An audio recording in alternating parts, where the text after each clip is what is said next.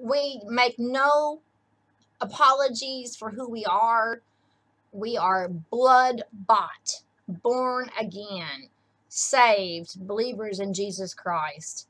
And if the day comes when we have to be martyred for our faith, then that's what I'm going to do.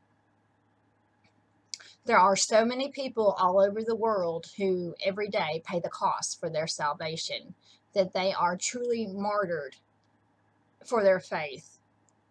And if it comes right down to it, that's what I will do too. Because my life is not worth living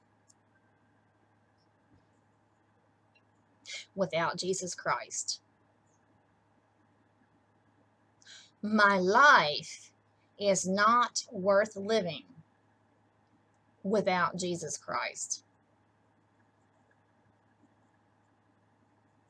And that's just really important, and I want people to know that.